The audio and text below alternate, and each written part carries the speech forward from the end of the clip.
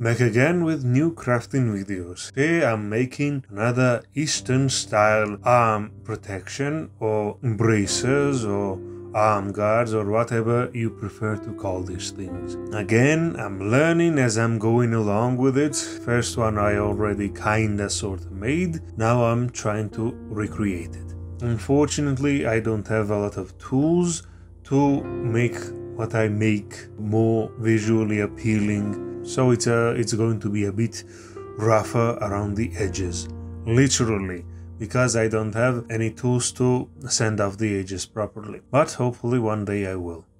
Well, the whole point of this channel is to show that some schmuck with no tools can make something like this. After I cut out what can be crudely called a circle, more of an octagon really, I make it into a cylindrical shape. Unfortunately, I decided to do it off camera. It's not a difficult thing to do. I used a metal bar to curve it. Then next to a stump, I curved it a bit more to fit my hand more properly. I'm trying to bang it out and shape it around my hand.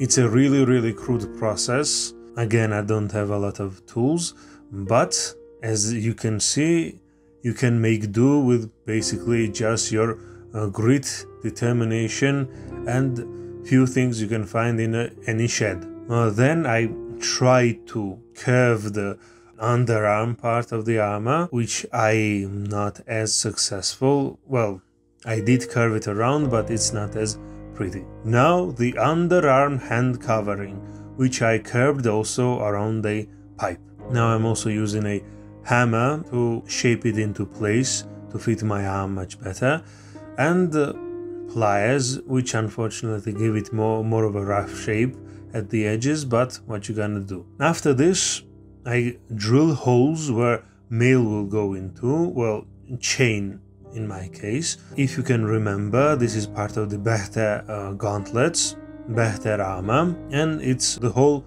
idea of this type of armor is combination of plate and mail. For mail to work on your arms, it's better to be flat and small because you don't want round rings to jab into your arm and make it uncomfortable. So I used small and thick chain links, cut them up, open them up, and will use it to combine the two parts of the gauntlet.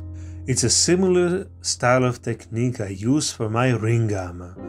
Check it out if you haven't seen, or refresh your memory if you want to.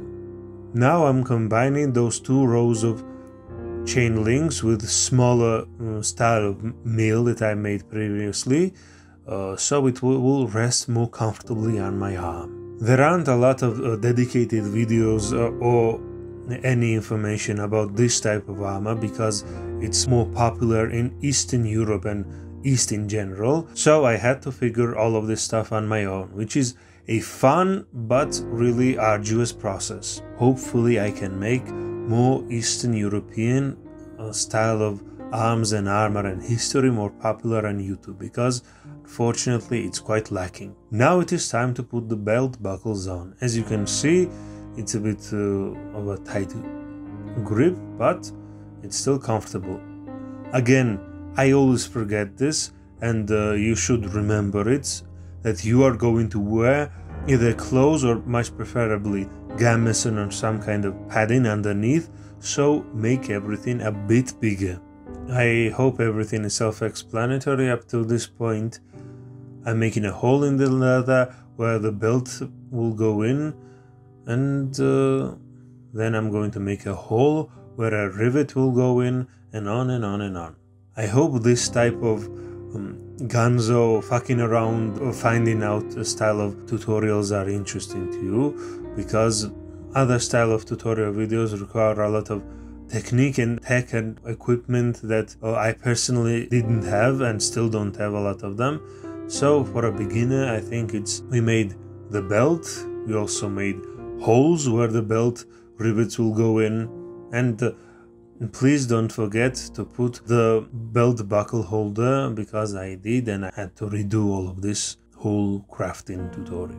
One of my biggest weaknesses is measuring, and I usually just go by instinct. I measure once and cut 100 times rather than measure 100 times and cut once, kinda crafter, which is really not a good way to make stuff, but I can't help it. Math and numbers and measuring is my biggest weakness here. I just go off the seat of my pants and my instincts as a craftsman, which are most of the time completely wrong, but I never stop fucking up. But that's the process, ladies and gentlemen, and I hope you enjoyed this video. Like, subscribe, blah blah blah, all the YouTube stuff, and check out other crafting videos. Thank you for watching and take care.